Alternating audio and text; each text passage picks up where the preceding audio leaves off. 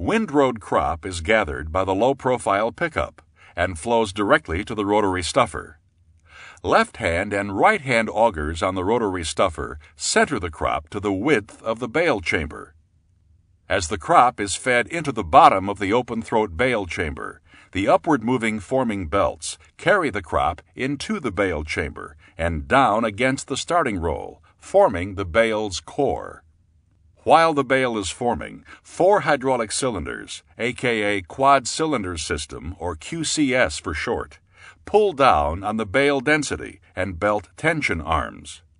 As the bale continues to grow, the density and belt tension arms are pushed upward, enlarging the bale chamber.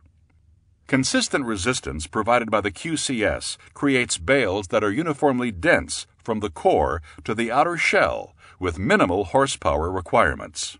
Once the full bale size is reached, the baler will automatically begin the wrapping cycle. An electric actuator engages the mesh wrap system, moving the mesh feed roller into position while raising the shield that separates the steel feed roll and the forming belts, allowing the mesh to make direct contact.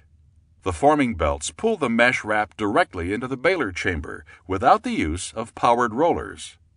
When the bale has finished wrapping, the front shield is closed, cutting the mesh wrap and moving the feed roll back to the home position, ending the mesh cycle. After the bale is wrapped, the declutcher will disengage the baler drives and the tailgate will open, allowing the bale to fall out of the bale chamber. The kicker will then push the bale away from the tailgate to allow it to clear the bale.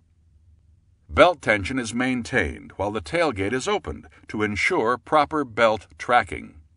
While the kicker holds the bale back, the tailgate is then closed and the kicker is brought back to the home position, completing the bale cycle.